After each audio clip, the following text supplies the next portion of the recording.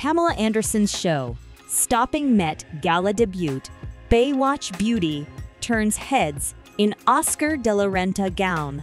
The 56-year-old icon wowed in a stunning old Hollywood-inspired outfit, complete with ruched details, asymmetrical neckline, and a dramatic train. Known for her au naturel look, Anderson surprised with pink eyeshadow and glossy lips. The star's glam was enhanced by sparkling necklaces and a feathered updo, a departure from her usual style. After a makeup artist's passing, Anderson embraced a makeup-free lifestyle, a choice she found liberating. The Canadian-American star has been a fashion fixture, gracing magazine covers, attending Paris Fashion Week, and earning accolades for her bold beauty stance. Speaking out against traditional standards, Anderson champions inner beauty and self-acceptance.